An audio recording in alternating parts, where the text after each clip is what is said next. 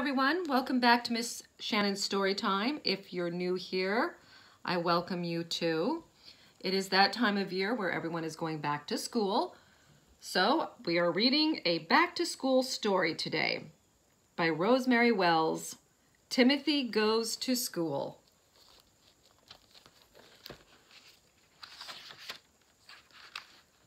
Timothy Goes to School by Rosemary Wells.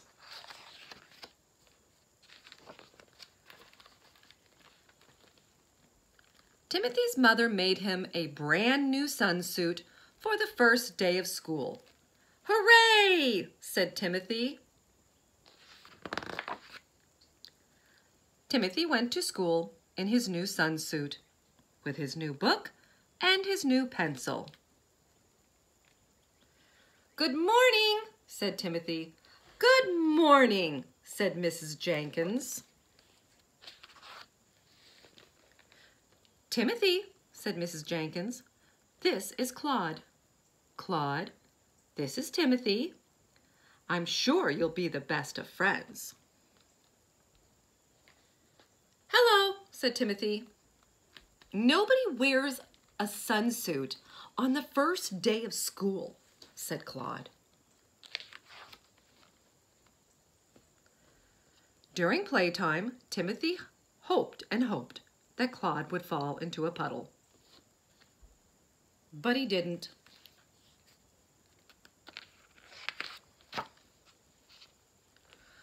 When Timothy came home, his mother asked, "How was school today?" "Nobody wears a sunsuit on the first day of school," said Timothy. "I will make you a beautiful new jacket," said Timothy's mother. Timothy wore his new jacket the next day. "Hello," said Timothy to Claude. "You're not supposed to wear party clothes on the second day of school," said Claude.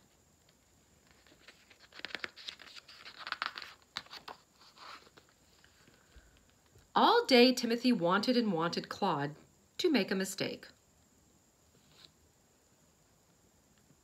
But he didn't. When Timothy went home, his mother asked, "How did it go?" "You're not supposed to wear party clothes on the second day of school," said Timothy. "Don't worry," said Timothy's mother. "Tomorrow, you just wear something in between, like everybody else." The next day, Timothy went to school in his favorite shirt.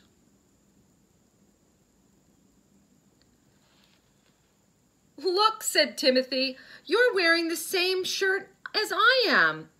"No," said Claude, "you're wearing the same shirt that I am."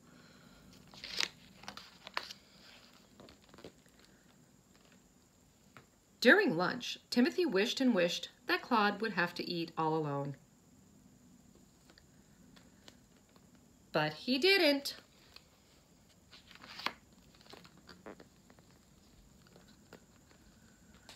After school, Timothy's mother could not find Timothy. "Where are you?" she called. "I'm never going back to school," said Timothy. "Why not?" called his mother. "Because Claude is the smartest and the best at everything, and he has all the friends," said Timothy. "You'll feel better in your new football shirt," said Timothy's mother.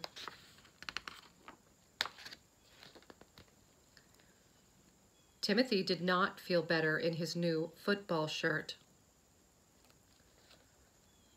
That morning, Claude played the saxophone.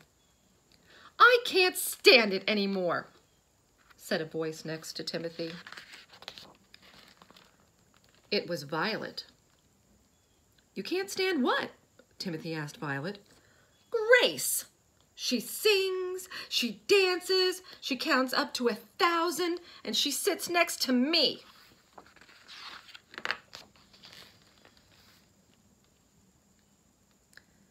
During playtime, Timothy and Violet stayed together. Violet said, "I can't believe you've been here all along." "Will you come home and have cookies with me after school?" Timothy asked. On the way home, Timothy and Violet laughed so much about Claude and Grace that they both got the hiccups. The end. Well, that was a fun little back-to-school story that has a couple of different lessons in it. I think one of the big lessons in this book about being around new classmates, old classmates, and you're young, you're wanting to feel that you're important or that you're included or that you are going to stand out just as much as somebody else. And we can feel that others appear to be smarter or may dress better.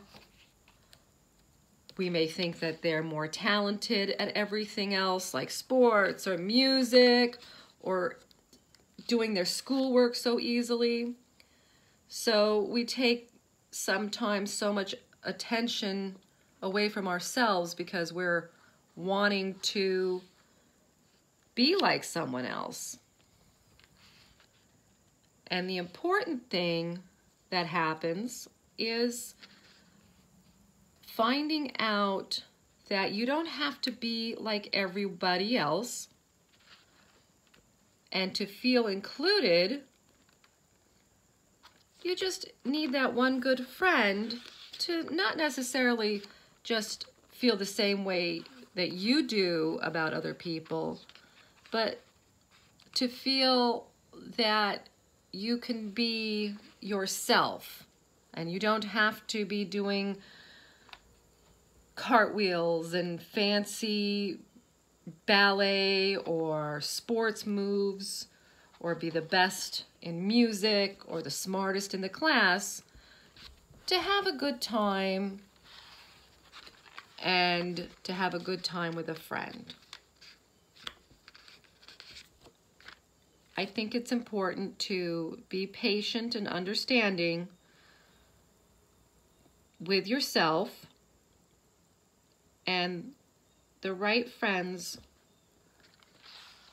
will come along. Okay, everyone. Have a wonderful day. Have fun going back to school. And I'm going to see if we have a few more back to school stories that we can read on this channel. Okay, everyone. Thank you.